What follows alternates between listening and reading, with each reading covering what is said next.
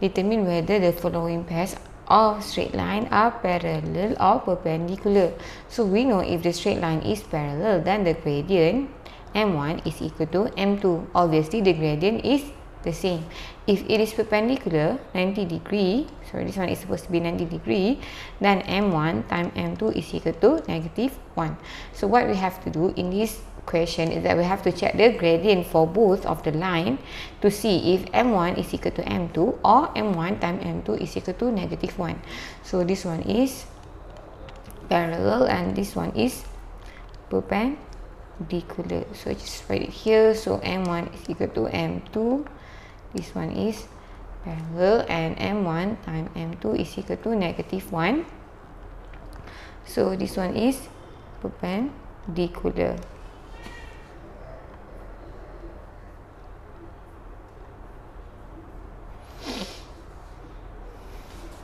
So A, so we have 2x plus 3y is equal to 9 and we have 4x plus 6y is equal to 0.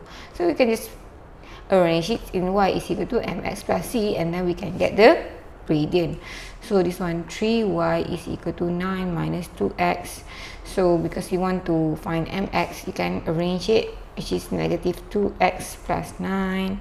So y is equal to negative 2 over 3x plus 9 over 3. So here you get negative 2 over 3x plus 3.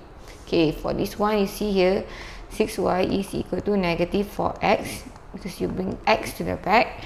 So y is equal to negative 4 over 6x because 6 you want to divide it and then you get negative 2 over 3x. So you see here this one is 1, right? This one is equation 1, this one is equation 2. So you can see that m1 is equal to m2, which is equal to negative 2 over 3x. You see here negative 2 over 3, negative 2 over 3. So this one is parallel. So this one parallel. Okay, so done.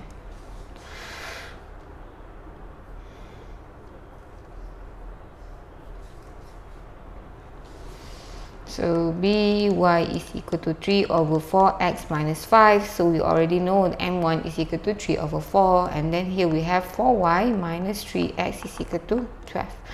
4y is equal to, so you bring to the right. So I put it in front because I want to arrange it in y is equal to mx plus c.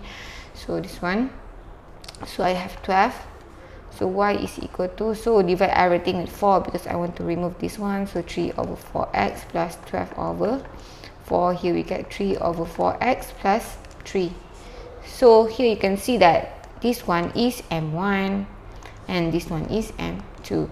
So again m1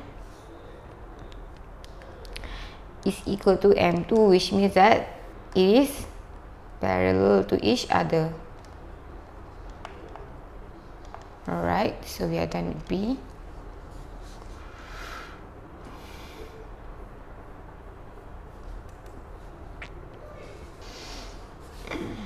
So C, x minus 2y is equal to 6. 2x plus y is equal to 5. So here 2y is equal to, so I bring to this side, I bring to this side. So I have my x minus 6, right? Because this one is positive 6, it will become negative 6. So y is equal to, so I divide everything with 2. So here I get half x minus 6 over 2. So here I get half x, 6 divided by 2, I get 3. Okay, for this one, I bring 2x to the back. Y is equal to negative 2x plus 5. So you can see that m1 is half. M2 is negative 2. So actually you can see that when this one multiply, m1 times m2 is equal to half times negative 2, so you get negative 1. So you see if m1 times m2 is negative 1, then it is perpendicular. So this one is perpendicular. So this one is perpendicular.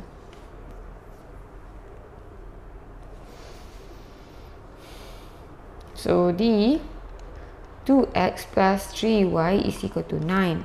2y is equal to 3x plus 10. So here I want to find y is equal to mx plus c, right? So this one I bring to the right. So I get 3y is equal to negative 2x plus 9. y is equal to 2, so divide everything with 3, negative 2 over 3x plus 9 over 3, so negative 2 over 3x plus 3. So this one, divide everything with 2. Y is equal to 3 over 2x plus 10 over 2, so 3 over 2x plus 5. So again, this one is m1, this one is m2. So m1 times m2 is equal to negative 2 over 3 times 3 over 2. So you can cancel out. So you have negative here, so you get negative 1.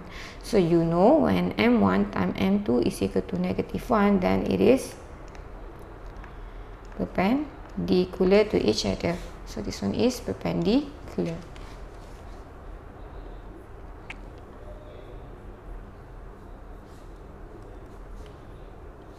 Okay, so number 2, the following pairs of straight line are parallel such that P is a constant. Find the value of P. So when parallel, we know that M1 is equal to M2. So this is what it means by parallel. So you can compare the gradient. So we have 2y is equal to 10 minus x and y is equal to 3px minus 1. So we can find the gradient.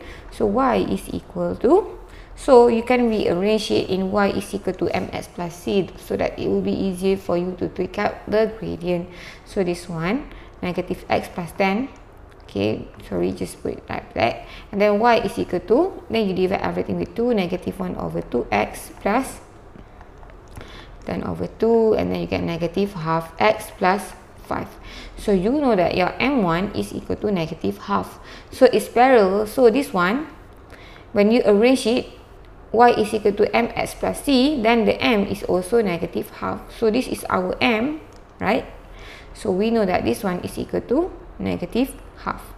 So 3p is equal to negative half. So p is equal to, so you want to remove 3, you divide with 3, negative 1 over 2 divided by 3, you get negative 1 over 6.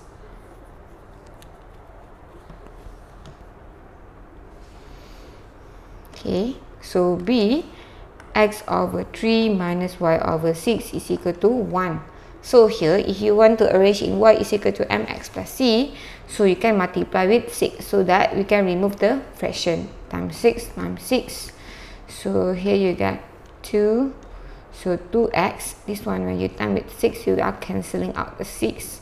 So you get minus y is equal to 1. So you want to arrange in this way, right? So you bring y to the other side, and you bring 1 to the other side. Negative y will become positive y. So you have 2x here. When you bring negative 1, it will become negative 1. So now you have the m, which is 2.